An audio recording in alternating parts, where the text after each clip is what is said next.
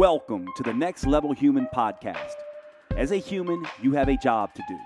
In fact, you have 4 jobs: to earn and manage money, to attain and maintain health and fitness, to build and sustain personal relationships, to find meaning and make a difference.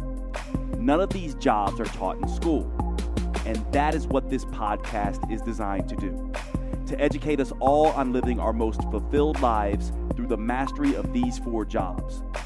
I'm your host, Dr. Jade, and I believe we are here living this life for 3 reasons and 3 reasons only: to learn, to teach, and to love. In this podcast, I will be learning, teaching, and loving right along with you. I'm grateful to have your company. Here's to our next level.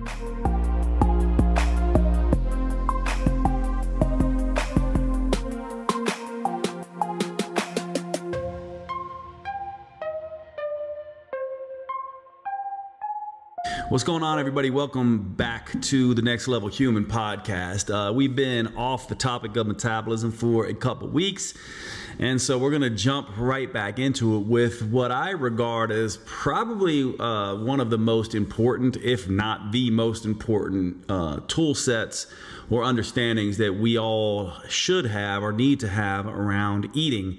And that is the concept of convenience eating.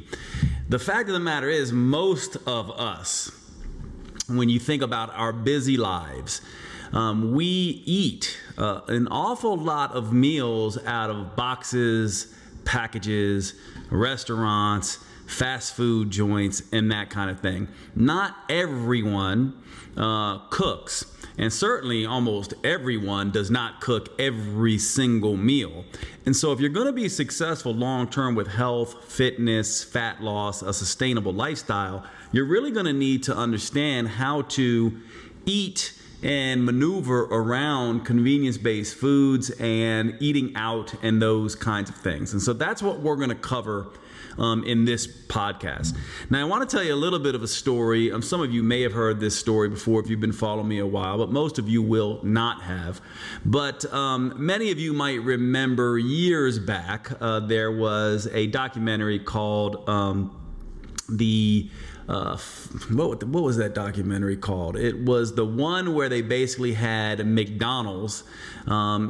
Supersize Me is what this was called. It was basically where this guy goes and he decides he's going to eat McDonald's for a month straight and documents all his meals and does pre and post lab work. And obviously you can imagine what happens. He gets fat and unhealthy. Well, one of the things that bothered me back then about that particular documentary was this idea that if you know how to eat appropriately, then you can't necessarily blame it on the fast food place like McDonald's, right? So obviously the people who did this, I think it was Morgan Spurlock and his wife, who was a vegan, there was some obvious bias there. And by the way, it was a good thing on the one hand because it did bring attention to the problem of processed foods, but it also did not cover the opportunity of processed foods. And you might say, well, Jade, what do you mean by that? Well, one of the things that we have to understand is that if most people are going to be eating all or most of their meals in a convenience pattern, and I'm not talking about, the whole food shopper and the people who, are fanatical about food. I'm just talking about your average everyday Westerner who's just trying to feed their family, do their job, take care of everything they have to take care of in the world, and also try to eat healthily and on a budget. Well, one of the things I did after watching that particular show is I said, you know what, I could do the same kind of thing by essentially eating a month's worth of fast food, but eating it according to specific rules. And I bet you I can lose weight and actually get healthier. And so I set out to do that. And just like there were rules in the movie or documentary Supersize Me, I had some rules as well that I built around this. So in Supersize Me, they had a rule of, hey, you had to eat everything on the menu. And they had to eat 3 meals per day, and I think you had to finish whatever you bought or whatever it was, right? So I had a whole other set of rules, and I'll walk you through those rules really quickly, because what I decided, and I did do this, I decided to do pre and post blood work. I decided to do 30 days of eating at McDonald's only. And I documented everything that I did in terms of my weight loss, my blood labs and vitals and all of that kind of thing. But instead of doing it the way they did it on Supersize Me, I did it an entirely other way. And I'm going to teach you that method here right off the bat. And a lot of you know that I teach according to acronyms. And so this acronym goes by the acronym FAST-FOOD.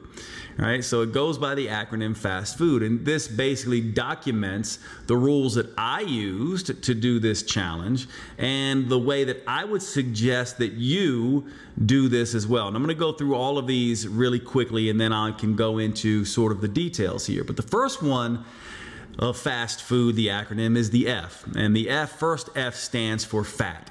And so the idea here was always choose to eat foods high in fat versus foods high in starch or sugar.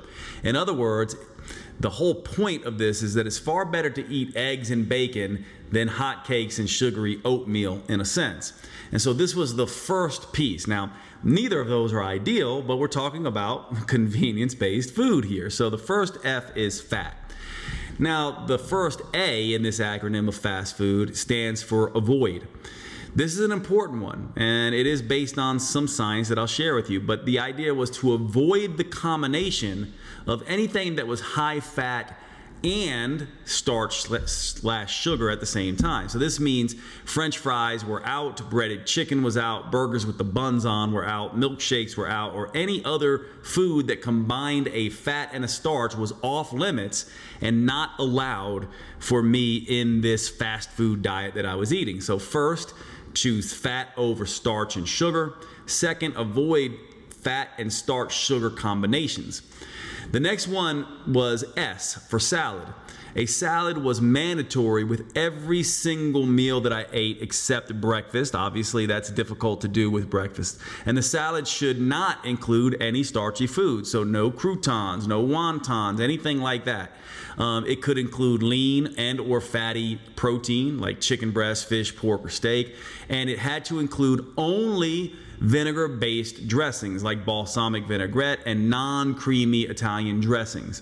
And I defined a salad as any meal containing salad and other veggies but no starch. So these types of salad could include things like burger with extra vegetables, burgers without the buns, you know, a burger salad, burrito bowls without the starchy rice or beans, stir fries without the rice, etc. Now, of course, my rule was mainly around McDonald's, but I'm also giving you the rules that you would want to follow if you did this.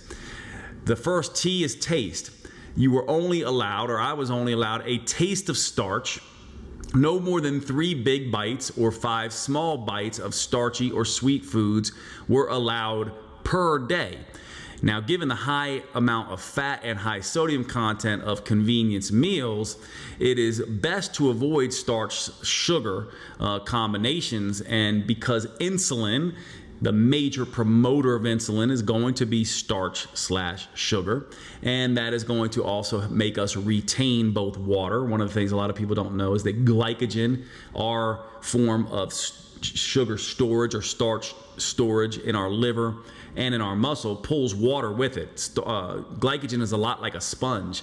So a gram of glycogen is going to pull in about 3 grams of water with it. And it also makes you retain sodium when you're insulin resistant. So part of this idea was, if we're going to have very high calorie foods in the form of fat, we wanted to minimize any other sort of negative influence. You do not want a high calorie diet with a high insulin producing diet. So that was part of it. So that's the fast part. F, fat, A, avoid, S, salad, T, taste. Now the food part is, the first F is fruit. So the idea here was real, whole, and unsweetened fruit should be eaten whenever possible every morning for breakfast. Part of the reason for this is that when you are dealing with convenience-based foods and restaurants and things like that, you could pretty much get a salad anywhere except for breakfast. And a lot of people don't really like eating salads for breakfast. So the idea here was whole fruit should be something that we, for the nutrition benefit and also for the fiber and water content, would be something to focus on for breakfast. Now, the O in food is only. Only drink water, unsweet tea, unsweet coffee, 0-calorie life waters or vitamin waters and things like that. And no other beverages were allowed other than anything without calories. I actually avoided diet sodas as well, fruit juices, alcohol, coffee, desserts, anything like that. Although I have done this with probably thousands of people who have included diet sodas just fine and been, no worse for it. Now, the second O here in the food acronym is one. One free meal every week. So every week, eat as much as you like of whatever you like within a 2-hour time period. This one is a tricky one, and we'll get into it in just a minute, but this is what I did in my challenge. And then the last D of this acronym, fast food, was do. Do some exercise every day. So to get the most out of any eating program and to make sure the weight you lose is going to be mostly fat and not muscle, you want to be doing some type of exercise, preferably, some type of weight training. And in this particular challenge that I did, I limited myself to 3 weight training sessions per week because I did not want to go crazy with exercise. And so fast food acronym is the best way I have found to teach people how to eat a convenience-based diet. Now you might say, well, okay, Jade, what happened on this program that you designed for yourself, eating 30 days at McDonald's? Well, in 30 days, I lost roughly around 8 or so pounds. Most of that was fat, but most importantly, when you looked at my blood labs, my blood sugar readings went down, my hemoglobin A1C went down a little bit, not a ton, because hemoglobin A1C is best measured every 3 months, not every month. It moves very slowly. But my insulin levels dropped, my fasting blood sugar dropped, my cholesterol levels, my triglycerides, everything improved. Now, I know this is not as simple as saying, hey, eat everything on the menu and see what happens. But what it showed conclusively for me and what it should demonstrate for you is that you can eat a convenience-based diet, and if you know some of the rules that I'm going to teach you in this podcast, you should be able to not just get results, but actually get healthier. And I'll tell you another story here before we get deep into this about one of my very first clients that really helped me understand the importance of individuality, personal preferences, and people's practical circumstances. You know, I often talk in this podcast about the idea that we are each unique. We are unique in our physiology, our psychology, our personal preferences, and our practical circumstances. I call these the 4 Ps of the law of metabolic individuality. If we're going to design a lifestyle that we can learn to live with, love, and stay on, we need to account for our unique physiological reactions, our unique psychology, and most particularly our personal preferences and practical circumstances. So one of my first forays into this was a gentleman by the name of Dale. I'm changing his name, but a past patient of mine, one of my earliest clients actually. I was only a few years out of naturopathic medical school. He was sent to me by his wife, who was also a client of mine. And Dale was, for lack of a better term, a good old boy. He was, a good old Southern boy, long haul truck driver who basically ate wherever his truck stopped and was sitting for long, long hours of every day. You can imagine driving around in a truck.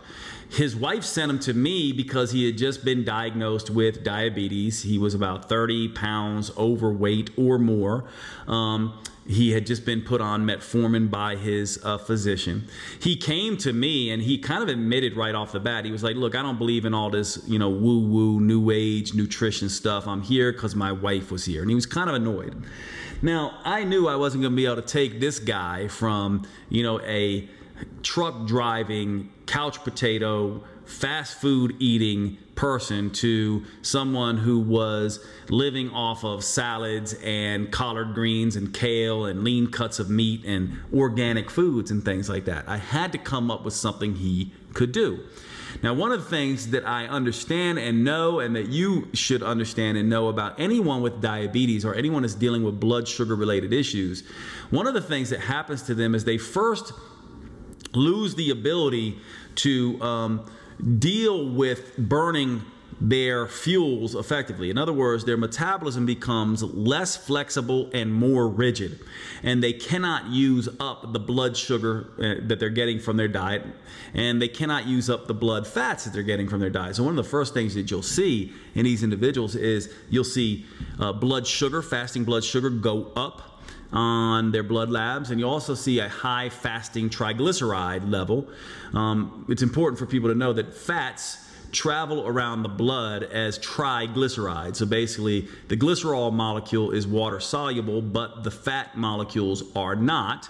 And so in order for the body to shuttle fat around in the bloodstream, it does so with triglycerides. A triglyceride is a glycerol molecule that has 3 fatty acids attached to it, which allows it to be soluble in water. So while we measure blood sugar, we don't measure blood fats directly because we couldn't measure those fats. We measure triglycerides. We measure this glycerol with these fatty acids. So whenever you're looking at your blood labs, you can see how well you're burning sugar by the fasting blood sugar. You can see how well you're burning fat by the triglyceride level. And so he was diabetic. He had high fasting triglycerides, high fasting blood sugars. He was on metformin. His doctor was threatening to put him on insulin if he did not get things under control, and he was coming to see me.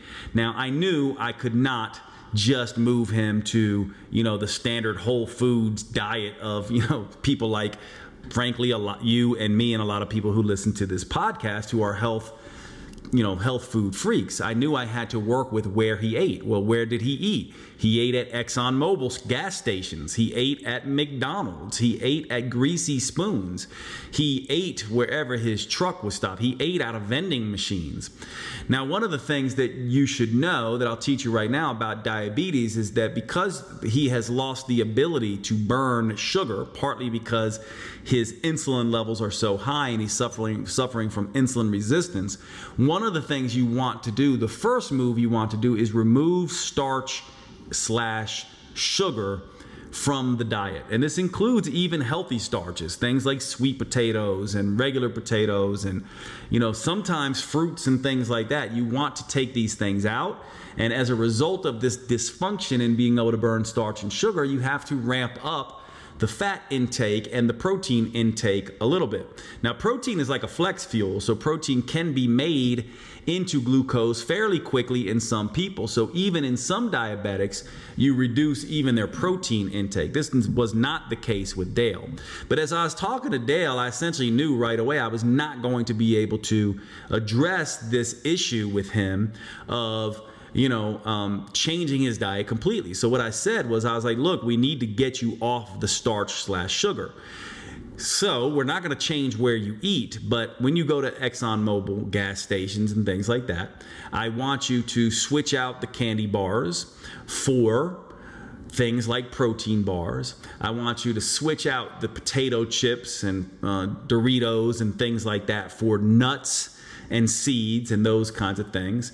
I want you to, get Slim Jims or beef jerkies and things like that. I also want you to trade in the Coca-Colas for Diet Coke, or better yet, water and things like that, which he was a Coke drinker and did not really, I remember him telling me, I don't like the taste of water. So we moved him away from sugars and more towards fatty, protein-rich foods and into, sort of what I considered at the time poisons. I don't today, but then I did diet sodas and things like that. I never could imagine putting someone on a diet soda. But this was the thing. And one of the things I asked him was, I was like, can you do this? And he goes, it's strange, but yeah, I can do that. I also taught him how to peel off the buns off of his burgers and sandwiches and things like that. Tried to get him to make burger salads. I said, order whatever you want. Just understand this rule that fat is better than sugar, and you want to avoid fat and sugar combinations, and you want to create salads wherever you go, right? You want to basically create a burger salad, or if you're at a Mexican place, create a burrito bowl without any of the starch. And if you're going to eat this kind of stuff, you want to not put starch and sugar in. Hey, it's Dr. Jade here, just breaking in real quickly. It is time to talk about one of our sponsors, our earliest sponsor, Cured Nutrition. This is a CBD company. Cured Nutrition is another one of those next level human companies that is doing amazing things in the world. Let me tell you a little bit about one of the things I've been doing with CBD here recently. There is some really interesting research showing that chronic cannabis users, these are people who are smoking marijuana, are actually down-regulating the cannabinoid 1 receptor.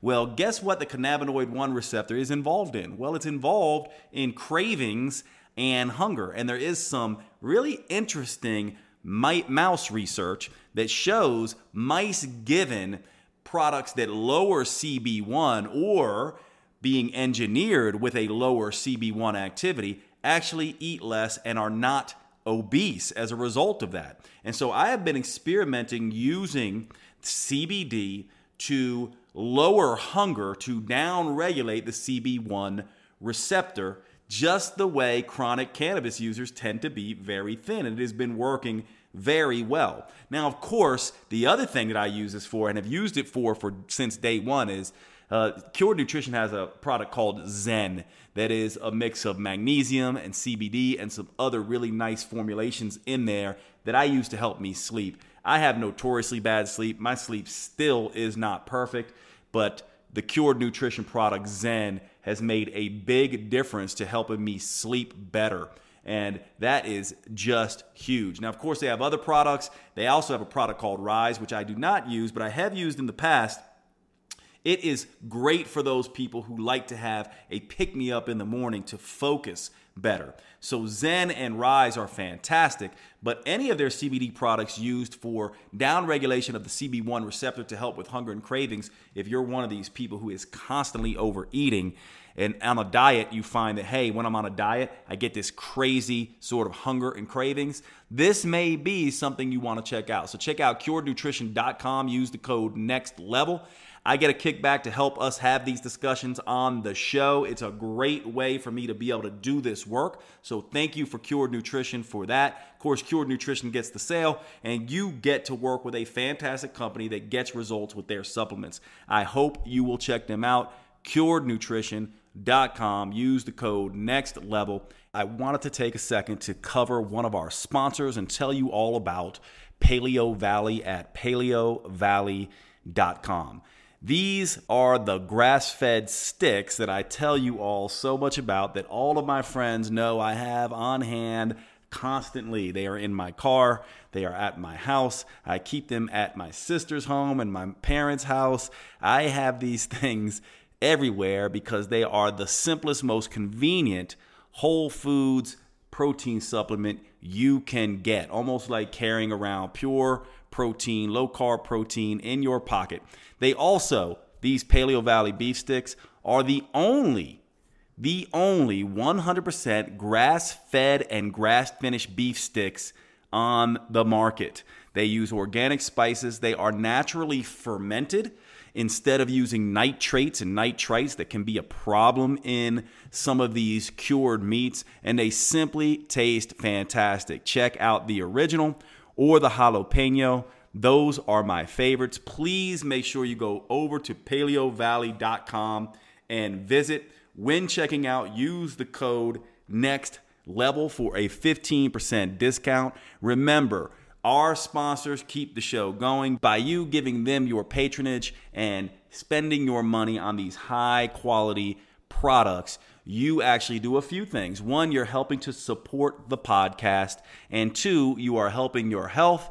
And three, you are making sure that good quality companies like Paleo Valley can be out there doing their business, changing the world, making the earth better. One of the things you may not know about this is that grass-fed organic and grass-finished beef is doing something that is so utterly important for our environment, actually helping to repopulate the topsoil. A lot of people don't know this, but our topsoil is being extremely depleted, and raising animals, especially cattle, the correct way helps to get that topsoil back. This is one of the reasons why I love Paleo Valley. Not to mention it tastes fantastic, but they're one of these companies, like my other sponsors, Cured Nutrition and Organifi, that are doing the right things by the environment. I really appreciate everything they do, and I hope you will check them out. Thanks so much. PaleoValley.com. Use the code NEXTLEVEL. And now back to the show.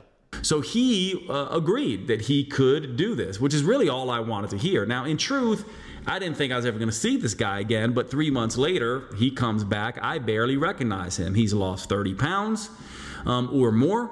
His doctor took him off his metformin. Now, the interesting thing about this, I was in North Carolina at the time, so I was not his physician. I was just a consulting clinician. His doctor took him off his metformin, and he had amazing results, essentially not doing anything. He was eating at all the same places, and I basically taught him this fast food acronym in how to eat. This is absolutely critical. Now, why am I bringing this up? Partly because I'll tell you a little secret and a little pet peeve of mine about the health and fitness industry. It's, to me, a rich person industry in a sense. It assumes that everyone's personal preferences are for health food, that everyone can afford health food, and that everyone, it assumes that all foods are created equal, meaning that, it assumes that if you eat one food, like eating a salad is going to fill you up in the same way a burger does. And it simply is not the case. And so we have to meet people where they are. And so this fast food method came out of working with people like Dale. And he was one of the first people to show me the power of going against what my common bias would tell me. Who would have thought by moving someone off of soda, one poison I thought, to another poison, diet soda, and having them eat all this fatty food without the starch and sugar, and teaching him to eat and behave this way, that he would get such amazing results. Now, what's interesting about that is I remember that after that, he asked me at that point, what else can I do? Now, isn't that interesting? Someone didn't want anything to do with natural medicine or changing in nutrition. Once he saw the power of what these slight changes can do, he was far more likely at that point to want to explore things further.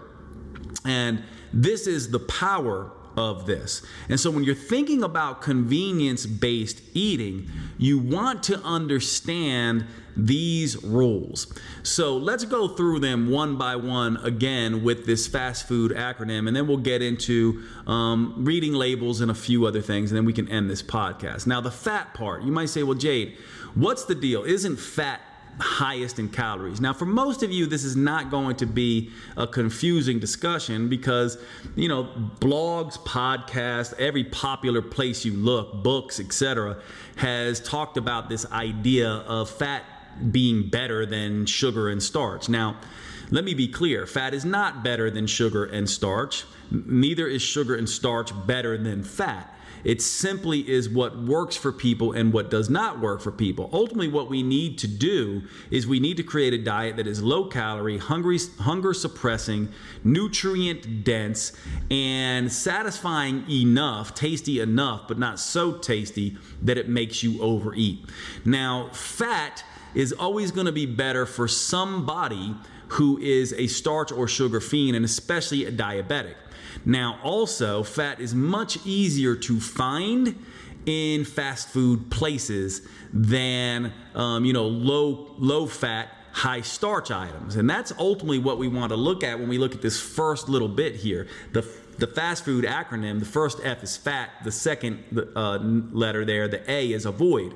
You want to focus on fat, ultimately because you want to avoid the combination of high fat, and starch/sugar at the same time. Now, there's two ways you could go about this. One, you could take out the fat and go very high starch and high fiber starches and have a very low fat, high carb diet. That would actually do a lot of the same thing. Research actually hints at this. People who move from mixed macronutrients, you know, the standard American diet, to either like a keto-based diet where it's high fat, low carb, or a vegan or vegetarian-based diet where it's high carb, low fat, both seem to be able to naturally and accidentally cut calories down as a result of this. Because let's face it, the biggest calorie bomb you can have is going to be one that combines fat and starch/sugar. So yes, there are some nuances here, but in general, when we're talking about a place like McDonald's or a fast food place, fat is going to be far easier to find, at least fat and protein combinations. And what's interesting is fat and protein combinations are very, very hunger suppressing. And so that's one of the reasons why burgers and pizzas and all these things are so hunger suppressing. They can still be just as hunger suppressing without as many calories when you remove one component, in this case, the starch.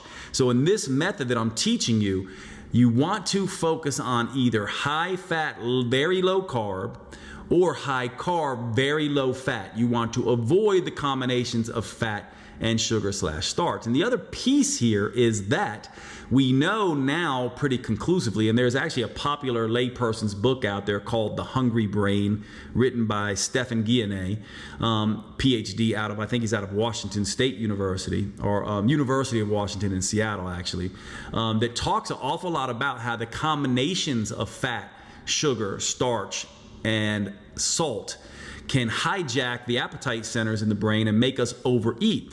And so part of the reason that these sort of single flavor diets like the keto diet might be working is because they avoid this combination. Same thing with the vegan-based diets. So yes, focus on fat first, avoid this fat-sugar combination. And then the S here is salad. Now, one of the key things if you're going to learn to eat a convenience-based diet is you want to understand how to make a convenience salad.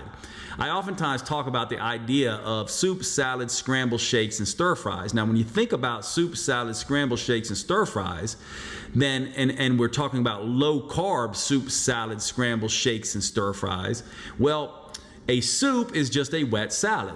A scramble is basically an egg salad. It's basically eggs with vegetables, right? A salad is a salad. And then a stir fry or skillet meal is a hot salad. And then a shake, protein shake, oftentimes is a blended, sort of protein salad. People can put vegetables in there or even fruits and things in there as well. And so this is just another way of talking about salads. Salads in this convenience way of eating need to become the dominant thing that you do. However, what a lot of people don't realize is that when you're doing soup, salad, scrambled shakes, and stir fries, or salads, you can make these salads. There's several rules you can do with these salads. You can make these salads with fatty things. You just don't want to put a lot of starch on them because you want to avoid that combination. And also, when we're talking about salads, the best thing you can do to keep the calories down is to move to vinegar-based dressings. Italian dressings, balsamic vinaigrettes are the best. Now you might say, why? Well, vinegar, just like lemon juice and other things, bland foods are the same ways. One of the things we think, these things can suppress our appetite. Part of what a sour or bitter or vinegary kind of flavor does to us is it is an ancient sort of mechanism to tell us our food may not be good. It may have gone bad. Now, this obviously is not the case with fermented foods, but these things can suppress appetite. So when you add a vinegar-based dressing, not only will those have less calories than the creamy-based dressings, they also can have some potent hunger-suppressing effects on individuals. Now, you also will notice in this fast food acronym that the first T in the F.A.S.T is taste. It does mean you can have a taste of starch. In my case, if you want really good results, you want to limit those tastes, 3 big bites or 5 small bites of starchy sweet foods allowed per day, right?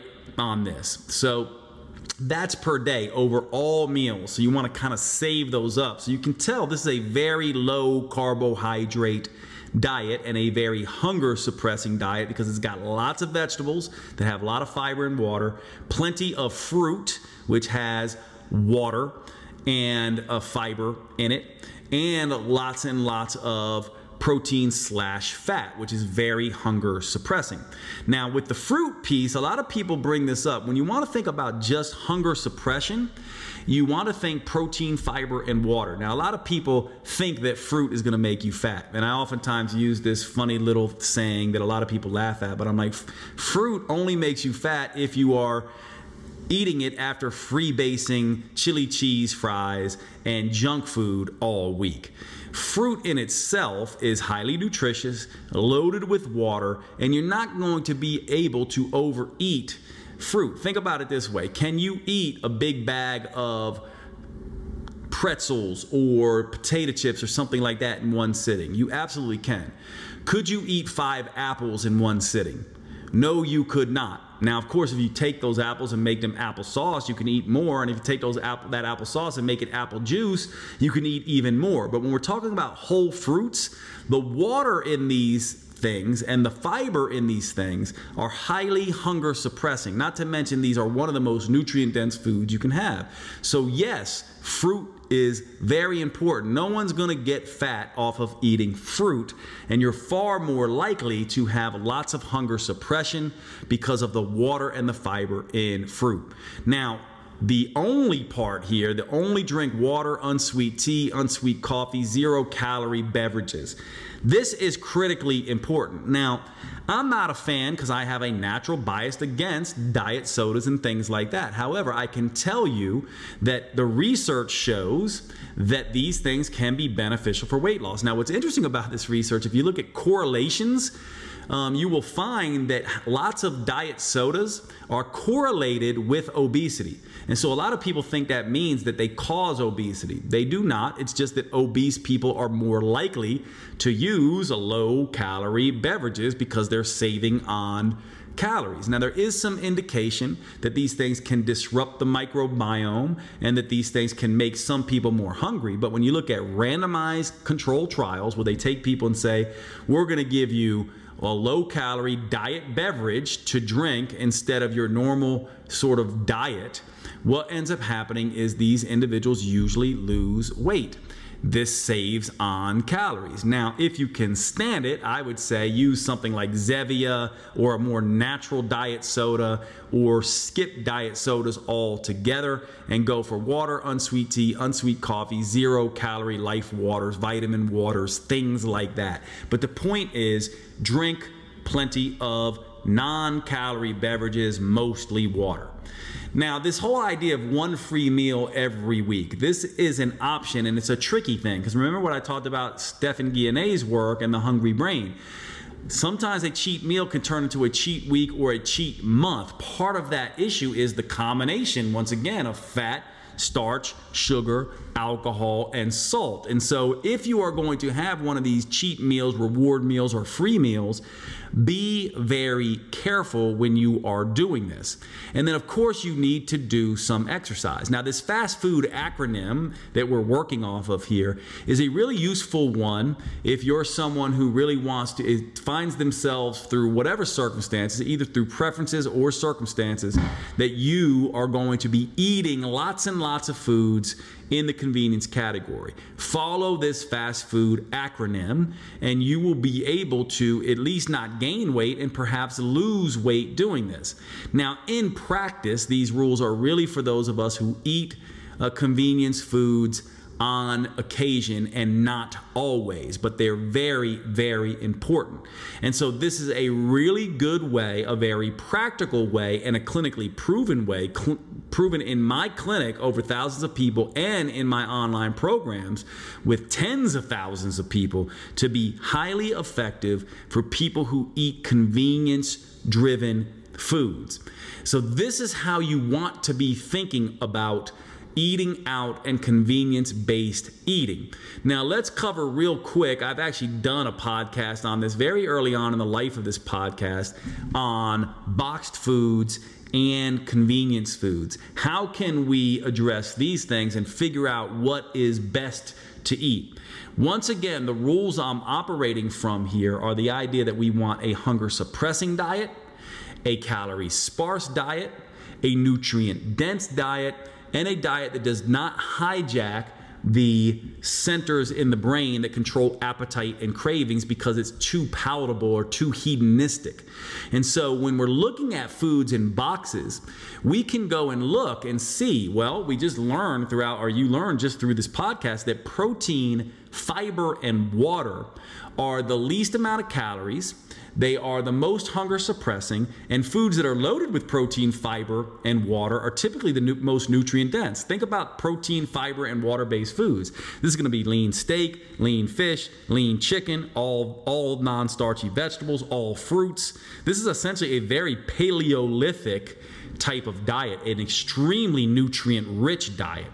And so when we're looking at labels, we can essentially go, all right, well, if I know protein, fiber, and water is lower calorie, nutrient dense, and hunger suppressing, then I want to look at things on the label that will help me with protein, fiber, and water. Well, if you look at any label, you'll see dietary fiber spelled out, and you'll see the protein level spelled out. Now, the other thing we understand or understood from this particular podcast is that the combination of fat and sugar or starch is highly calorie, it gives you a ton of calories. It may not be as nutrient dense, and it can cause you to overeat in general. So when you're looking at this idea of what should I be looking at on a label, what you can do is you can take the protein concentration on the label and the dietary fiber concentration on the label and compare that to the total carbohydrates and the fat on the label, right? This is really important. Now, when you're talking dietary fiber, also, and you're looking at labels, you want to add sugar alcohols to that. For example, let's say you have a product that has 10 grams of carbohydrate, and when you look under the carbohydrate, you see dietary fiber is 5 grams, and you see sugar alcohols are 3 grams. Well, that's 8 grams of non-digestible carbohydrate, because sugar alcohols are not digestible, and nor is fiber. And so you would go, okay, well, both the sugar alcohols and the fiber should count as fiber. And then you're going to take that and add it to the protein. And then what you want is you want that protein plus fiber to preferably exceed the carbohydrates plus the fat. But you definitely want them within 10 of each other. And so I'll give you an example here. Let's say you have a food that has 3 grams of fat, 6 grams of total carbohydrate, 3 grams of fiber, and 3 grams of protein. Well, if I take the 3 grams of protein and add it to the 3 grams of fiber, that gives me 6 grams. Now, if I add the total carbohydrate, 6 grams, to the total fat, 3 grams, I get 9 grams there. That's 9 versus 6. That's within 10. This is going to be a relatively hunger-suppressing food because of the fiber and the protein, and is not excessive in protein and fat. And you also want to, by the way, look next at sort of the serving size here a little bit as well, so that you don't have this teeny tiny serving size, because we're doing this for 1 serving. And this can help you in a general way begin to see, okay, I want foods where the protein and fiber preferably exceed the fat and the total carbohydrate. This is a really useful way to be looking at this. Now, you also could say, for example, you might say, well, Jade, what about just plain old air-popped popcorn? This is very high in carbs. There's no fat. There's no protein in it. What about that? Well, this also is something to consider here, because when you think about this, if you're going to be going the vegetarian-vegan route, which is the whole point of this, it's going to be difficult for vegans and vegetarians to find lots of processed foods that are going to have protein and fiber exceed fat and carbs. And so in that case, what you want to do is you want to look at the carbohydrates relative to the calories. And so what you really want in that case is you want more carbohydrates and fiber without a whole lot of fat and calories. And this will help you sort of manage this. And so convenience eating is absolutely critical here. And I'm hoping that this little, teaching tool of the fast food acronym will allow you to manage eating out at restaurants. And also this idea of being able to read labels is going to help you at the grocery store when you're picking things up and also choosing things to snack on. Always go for protein, fiber, and water first. Try your best to avoid combinations of fat and starch. If you have to choose fat or starch, it's far better to do fat and protein combinations than carbohydrate and protein combinations, simply because fat and protein is far more satisfying for most people and far more satiating for most people compared to protein and carbs. So it's about a hunger suppressing effect here. You want to focus on all the different variations of salads more than anything else. Soups, salads, scrambles, shakes, stir fries, skillet meals, the sheet pan meals, these kinds of things. Things that are basically some combination of a lean protein with lots and lots of vegetables. This is what you want to be focusing on. You want to control some of the other elements here. Don't go adding tons of calories in the form of vinegar or dressings and things like that. Stick with vinegars and things like that first. This should, I hope, give you the sort of crash course in how to eat out at fast food joints or restaurants, or choose boxed foods when you are managing convenience around nutrition. I hope this episode helped you. Thanks so much for hanging out on the podcast, and I will see you at the next episode.